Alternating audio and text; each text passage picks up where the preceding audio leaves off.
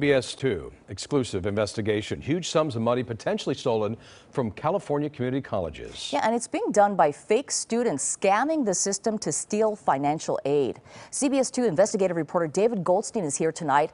David, how much money are we actually talking about? You know, it's a big mystery. No one seems to know the dollar figure just yet. You know, the federal government has funded billions of dollars in aid for students because of the pandemic, and so-called fake students have taken aim at that money. We spoke with one community college professor who blew the whistle. How many fake students have you had in your classes, do you think? At least 30% of the students were fake students. Kim Rich teaches criminal justice at Pierce College in Woodland Hills and found in her online summer class a pattern with almost a dozen students, all from out of state. The discussions were very identical. The actual assignments that they typed out and uploaded were identical. And I just felt something was off. That person was 100% fake. With her law enforcement background, she started digging and found what she believes are hundreds of fake students who may be stealing financial aid money. In this class roster, she claims to have found more than 40. Here, a student by the name of Kiania Wilson is enrolled at Pierce College. Look at her photo. It's the same picture we found in this online obituary for Latasha Wilson, Kiania's sister, who died in St. Louis in 2012.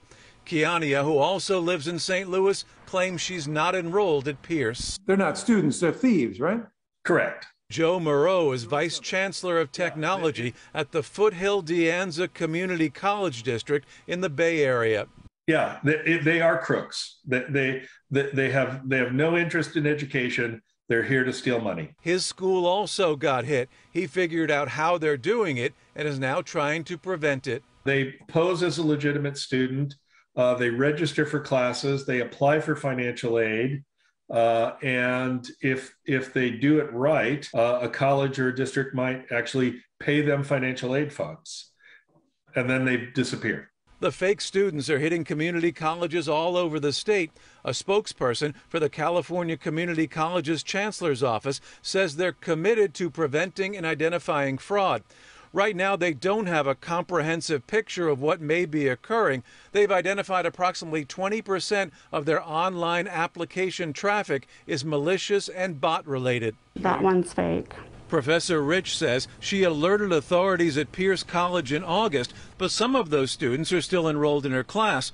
The LA Community College District, which Pierce College is a part of, says they continue to aggressively review and pursue all issues related to questionable, suspicious, and/or fraudulent enrollments and financial aid applications. And it's not just taxpayers who are getting ripped off. There are students out there who do need financial aid. There are students who cannot get into our classes because they're full of fake students. And Professor Rich says she believes the fraud could be in the millions of dollars. Right now, the Chancellor's office says they don't know the extent of it. Both state and federal authorities are investigating. Jeff, Susie? So, David, is this just happening with community colleges? There are a lot of colleges out there. Yeah, why are they being targeted? Community colleges, because they accept just about everyone. So that's the key there. It's so easy to be accepted at community colleges. Once they get accepted, if they get the financial aid, and they put all that together, the scammers, they say, can take the money. I see. Wow. All right. David, thank you so much. If you have a story idea for David, call our CBS2 Investigates tip line, 818-655-2442, or you can email us at cbs2investigates@cbs.com, and your story might be David's next investigation.